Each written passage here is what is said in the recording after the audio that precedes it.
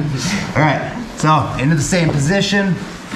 We're gonna pretend, so we're just gonna switch to something else, but I'm gonna press it down, but say I'm going for this one, but she extends it out. I can't get that. There is like an arm bar you can do here. It doesn't work super well for me. It's hard to get. You have to like almost be perfect.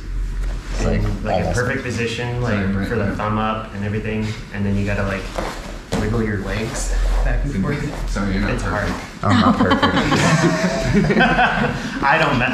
I've probably landed that a handful of times. Right, so. I don't even hardly hit it. Just so you know, it is there, but we're gonna switch to something else. So like I'm going for that same one we were doing. She keeps extending it out. So I'm just gonna take this opportunity just to go over the top, pinch it in, and then now I'm gonna switch to more what's called like a mounted crucifix. So I'm trapping this arm, I'm gonna go cross face, and then back up to my knees, but I'm pinching that arm in.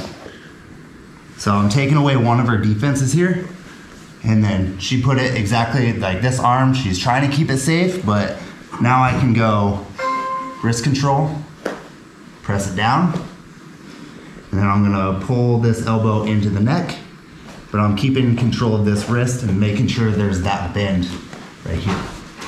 Now I'm using the monkey grip on this one. We did Americanas on Tuesday too. Good, nice. So here, and then this arm's gonna feed underneath, and I'm gonna monkey grip my own wrist. So this creates that figure 4. Reverse motorcycle grip to tighten up that chain. And then I'm just gonna paint her hand down. Tap. And you will have to verbally tap because you don't have hands. Or I can tap your bumper. So, same setup. I want that Americana, she extends it out. So now I can't just get that. Even if I went, it's just funky. So I'm gonna go over the top and pinch everything in. There's a nice wrist locks you can do from here, but we're not doing that right now. So They'll cry. trap the arm, switch my cross face, collect this arm, and come up to my knees, pinching everything in. Now I'm gonna go monkey grip, press it down, and then I wanna make sure this elbow hits the mat. I could probably still get the tap like this.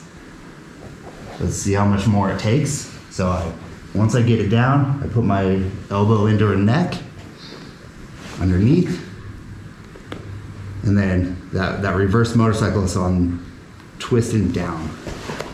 So motorcycle is like this way, I'm going this way with both my hands. And that just tightens up that arm. And then it's gonna take very little movement to get the tap. You can't tap. I'm just kidding.